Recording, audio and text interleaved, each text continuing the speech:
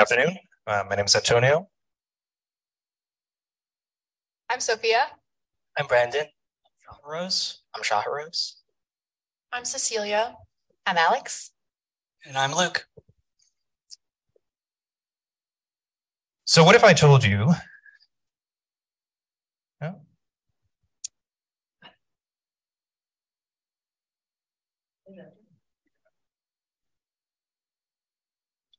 we are stuck. Yeah.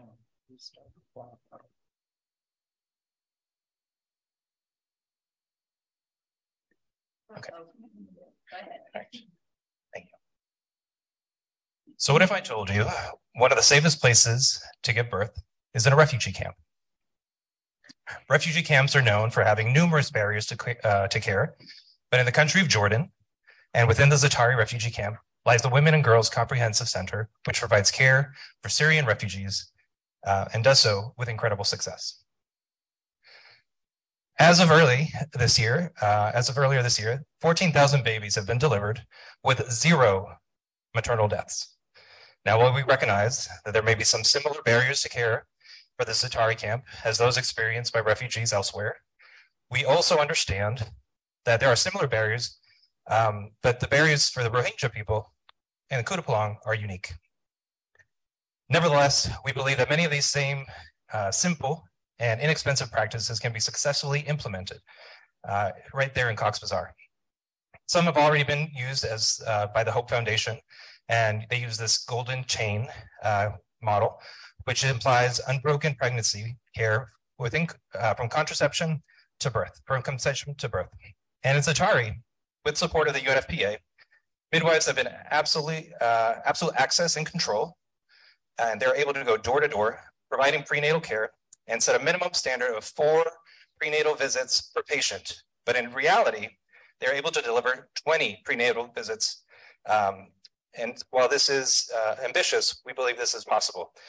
We're contributing with a very low maternal mortality ratio and through interventions focused on building trust and education. So Rohingya women within the Kutupalong refugee camp have 3 major barriers that stop them from receiving maternal health care, them being political, structural, and cultural challenges. Sorry about that.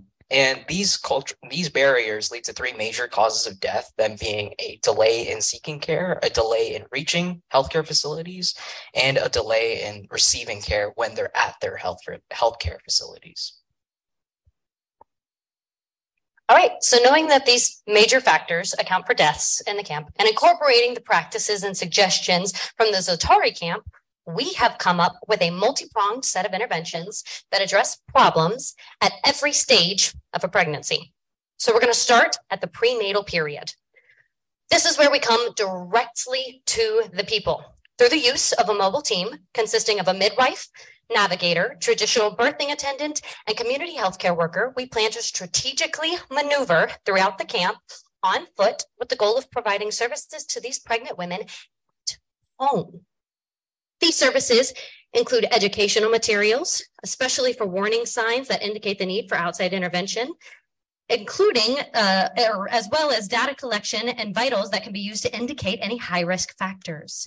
In cases of extreme emergencies, field packs that are carried by our midwives have the tools for emergency births, including telehealth access to specialist physicians through a mobile tablet connected through a Starlink. So our next intervention targets the beginning of labor when moms may need to be transported throughout the very rough terrain of this camp. We will have a 2-member team that traverses the main drivable roads with a special transport truck. They get as close as they can. And from that point, they go on foot with a collapsible, customized wilderness stretcher that prioritizes privacy and efficiency. And once they get back to the truck, the transport team can then carry mom all the way to the nearest healthcare center, which takes us to our next intervention. At the healthcare center is where we implement our labor interventions. So this is going to come in 3 parts, 3 components: education, outreach, and facilities improvement. The education will inform have information about counterproductive or harmful practices performed by traditional birthing attendants, as well as infection and sanitation training for midwives, and triage training to prioritize care and establish when outside help might be needed. This will lead to our next part, which talks about telehealth outreach. Using that same Starlink system that our mobile unit teams use, our midwives will be able to contact our outside partners. This will be local partners within the Rohingya camp and some partners here in Pittsburgh for particularly difficult births where they may need some help. The last part of our intervention here will include facility improvements guided by a lot of cultural humility. This is going to range from things like more welcoming and private spaces to build trust, as well as some technological improvements, including incubators and autoclaves for sanitation of equipment. Finally, to address the issues during the postpartum time of a pregnancy, we will have immediate care training for providers and educational components for mothers. The training for providers will focus on immediate postpartum data collection, as well as attention to warning signs for things like hemorrhaging, a common cause for death here in the camp. The educational components for mothers are going to include information on hygiene, future family planning, and nutrition, including training given by a lactation consultant.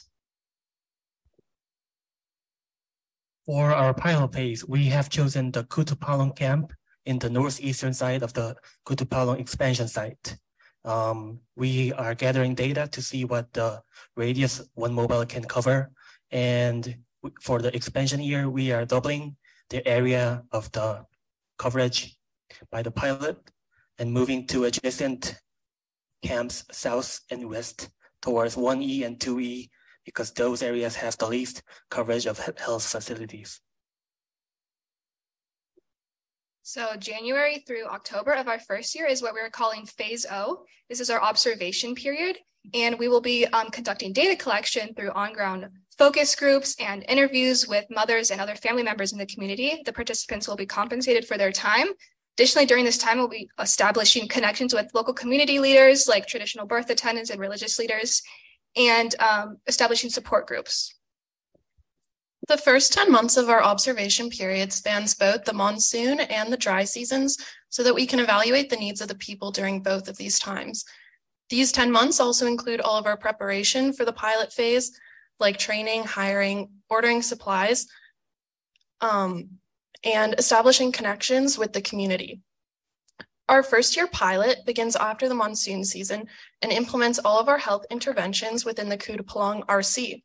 In the second year, based on the data that we had covered, we plan to expand our area 2 times for the second year expansion.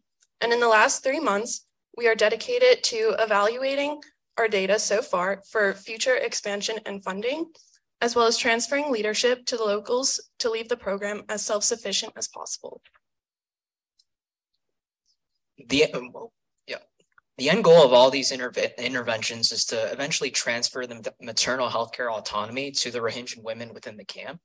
And by doing this, through this plan, we're giving the refugees the opportunity to create their own sustainable healthcare infrastructure. Under our budget, we've broken it down into the observation period, the pilot period, and the expansion period. You'll notice with all three, there's a high cost when it comes to personnel, but we believe this cost is justified because our innovations require trained staff along with the resources they need in order to provide the level of care we're hoping for. Despite the high cost, we've actually come in under budget by about 10.5%, which allows us to have extra funding in terms to cover things like inflation or other unforeseen issues. So we believe the potential success of our outreach program and family planning efforts will reduce the maternal mortality rate and help curtail the growing birth rate of nearly 100 babies a day. By building trust within the community and expanding and already implemented evidence-based practices, we hope to reach more people in need. Investments in infrastructure, technology, and expansion of WASH services are essential to our future plans, but our most valuable investment will always be to empower the people we aim to serve. Thank you.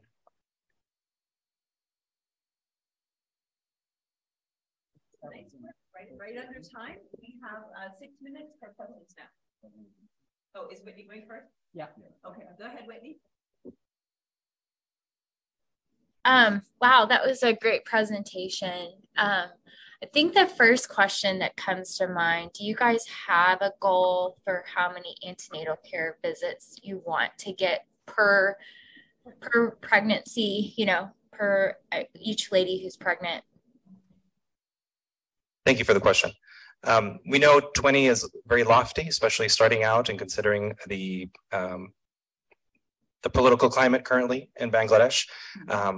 But I think we would like to start at 4 and build up from there. And I think we should be able to accomplish and make a difference. Again, we were only working in a limited terrain, going door to door, and we know that will take time as well.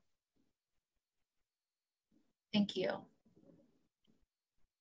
Okay, I'll go next. Thanks for the presentation. Great job. My question, where is it? Yeah, my question had to do with the telehealth being incorporated into the plan. 2 things. Can you rely on Elon Musk to actually supply Starlink to you for the entire period of the program? And then additionally, and on a more serious note, in these critical moments where the telehealth is actually deemed as necessary to bring in experts, how are you ensuring that there's actual a crossing of the language barrier in these moments to enable those that are in the situation to actually receive the expertise?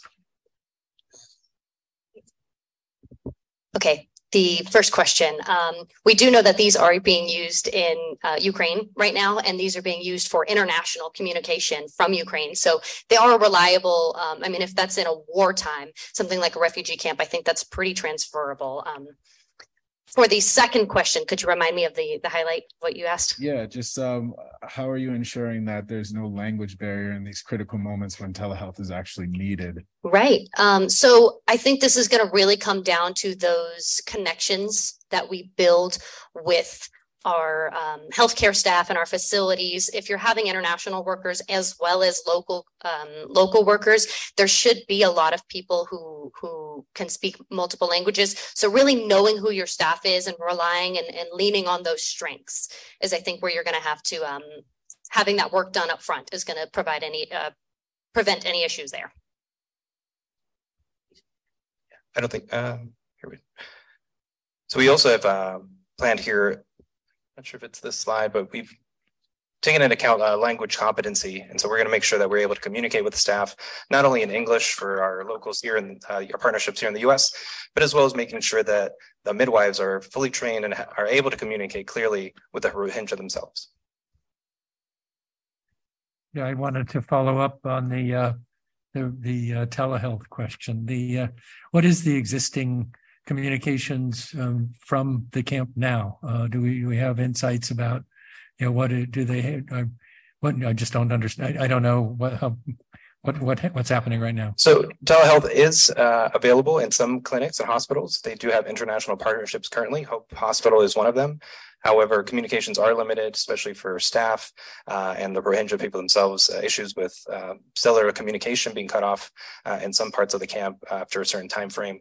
And so we believe having this mobile unit bypasses the need for cell towers, kind of gives us our own independence to be able to deliver care reliably, especially for those high-risk pregnancies where maybe a midwife wants to consult. And we have a partnership with the Midwife Center here in Pittsburgh as well, in addition to UPMC McGee's Hospital and UPMC McGee's Research Institute, which we think are very powerful You mentioned entities. that there was a Starlink. Could you tell me who runs that? I don't know how that's run. The Starlink was designed by Elon Musk, and the general. So it wasn't all right. Right. Clarify. It's not the technology I'm questioning; it's the person. Okay.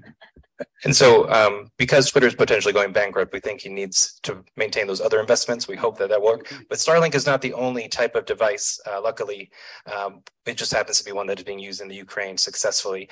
It's the one seen on the right. It's very small, lightweight, compatible, just a little bit larger than the laptop. So our outreach navigator can carry it. We have portable batteries that can power it. So. Okay. I don't have a question. I just want to thank you for taking into account the community. I really appreciate that. Some of you know that already. Okay, we have time for one more question. Whitney, she does. Well, you're muted. Sorry. Yeah.